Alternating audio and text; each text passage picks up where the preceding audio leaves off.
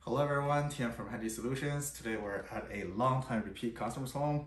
This family loves me, they call me for everything. So today I'm very happy to be back here and helping them with a microwave and fan installation.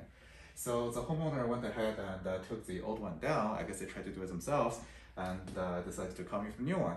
So yep, here we go. We're gonna remove the old bracket. We're gonna drill all the holes necessary and we're gonna get the new one on there. At the beginning of this project, we start with removing all the food and kitchen utensils from the work area. We protect the cooktop with the supplied packaging, remove the old brackets, and locate and install the new bracket onto the wall.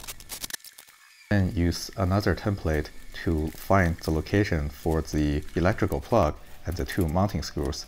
We mark them and drill them in place. Here, I look at the location of the vent and secure that to the unit before proceeding forward.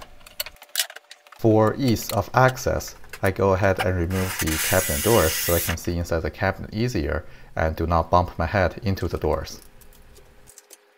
The very last step would be to check all the holes, make sure all the measurements line up, and then mount the microwave. This step is very hard on your back and I need a treatment right after every single install.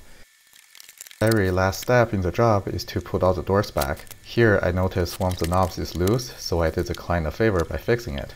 I then remove all my tools, clean up after myself, and here's the final result.